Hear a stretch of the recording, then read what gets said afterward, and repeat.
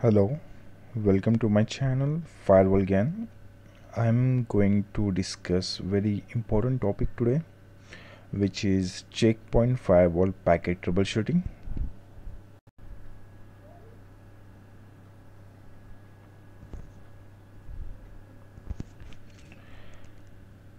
Let's understand what is inbound packet flow. When packet arrives at the security gateways, packet intercepted by the NIC network interface card on the inbound. Once packet intercepted by the NIC, the firewall kernel inbound chain begins inspecting the packet. Once the packet is matched against the rule base, a log is generated and sent from the kernel to the user mode process, which is FWD process. FWD process is located at the gateway. FWD process on the security gateway sends the logs to FWD on the management server, and finally logs are forwarded to the FWM process via CPD process. FWM process sends the logs to the relevant smart console applications such as smart logs. Also, please note, at the same time, depending on the routing decision made by the operating system, except for the specific scenarios such as VPN routing, the packet is routed to a selected NIC, but the packet must go through the firewall kernel again, only this time through the outbound change to the appropriate NIC and to the network.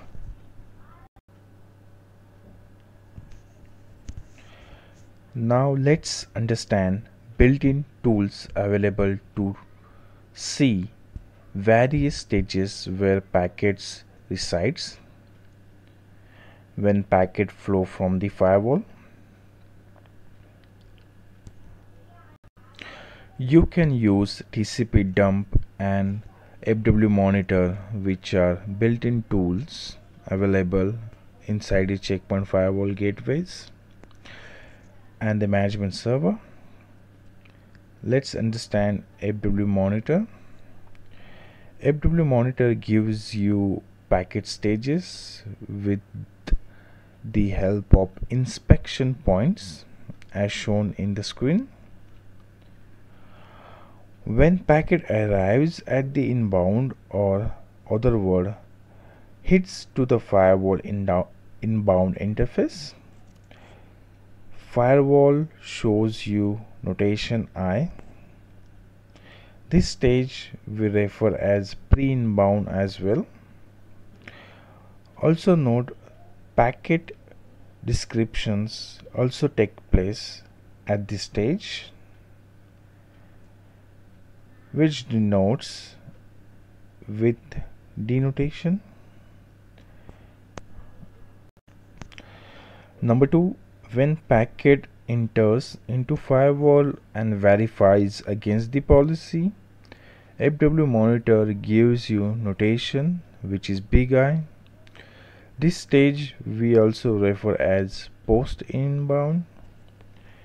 Number 3, when packet passes from the NAT policy inspection or NATing table, the FW Monitor shows or gives you a notation small o. This stage also referred as a pre-outbound. Number 4, when packet passes after routing process, FW Monitor shows you big O notation. This stage also called post-outbound. Steps 5 and 6 are for VPN or encrypted packets for outbound direction.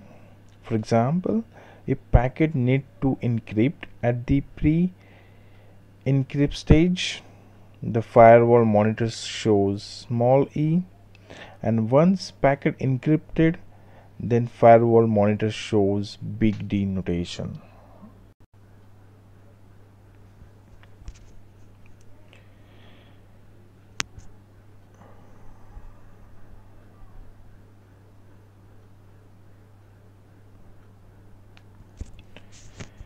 Below are few advantages of FW Monitor over the TCPDUMP. Number 1, FW Monitor gives you the entire flow of packet all the way through the firewall. Number 2, it helps to diagnose drops, NAT related issues or routing related issues. Number 3, FW Monitor commands are very easy to enter. You can refer available simulated filter captures to generate a syntax of the FW Monitor. FW Monitor simulators are available freely over a site. You can go on those site and run those commands. You can get the commands as per your requirement, just putting the necessary details there. I'll be putting the details of those simulators on the description part. Just refer them and use that utility for your FW command generation. You can easily filter FW Monitor if you need to do any sort of troubleshooting. So taking a packet capture with using the FW Monitor is very easy.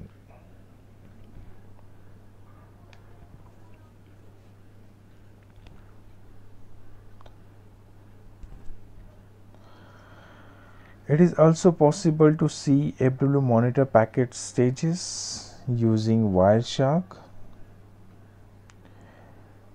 You just have to refer steps shown in the screen and just follow the steps to get Wireshark also display you the FW Monitor stages.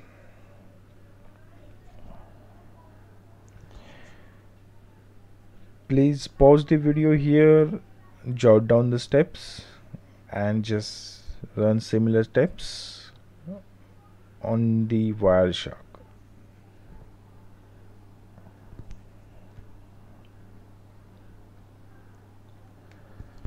How FW Monitors helps to troubleshoot your issues? Let's understand that.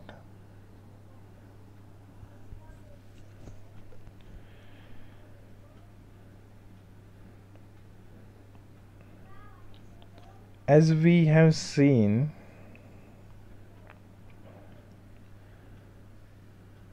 basics about the inbound, outbound chain model. Let's consider you have to run FW Monitor commands to troubleshoot some issues, and FW Monitor gives you only notations which is small I after running the command. In such situation, you have to consider below.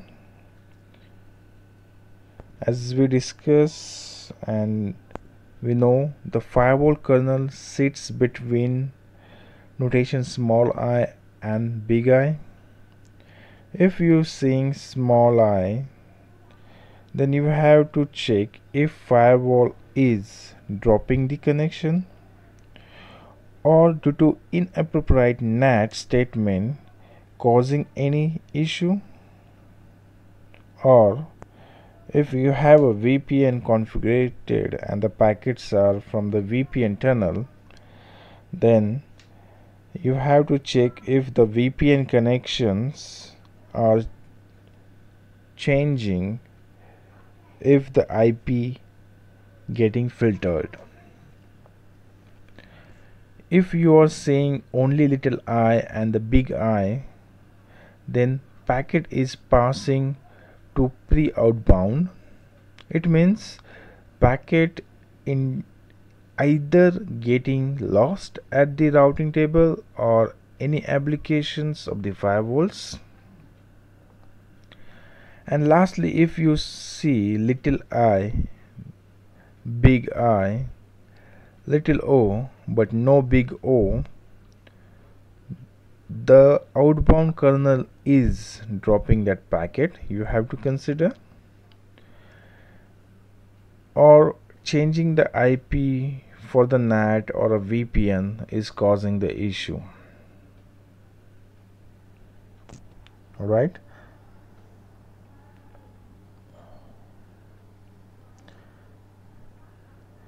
Below are few FW Monitor command syntax. If you want to know more and detailed option of FW Monitor, please check SK30583 and you will be getting a lot of details on FW Monitor commands and their syntax and their options.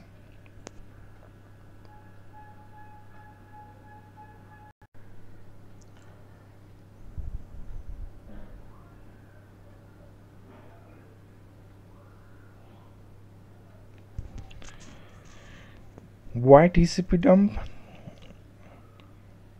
We all know, and we almost in all the situations for the troubleshooting we use TCPDUMP. The advantage of the TCPDUMP over the FW Monitor is TCPDUMP gives you visibility of the packet at layer 2.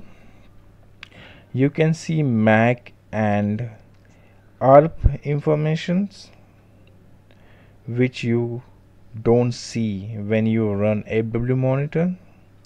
So during troubleshooting you need to run TCPDUMP as well, so that your troubleshooting gives you more details. Below are a few important commands and the syntax for the TCPDUMP. So if you find this information relevant to you, let me know via commenting it, and I will see you in the next video. Thank you.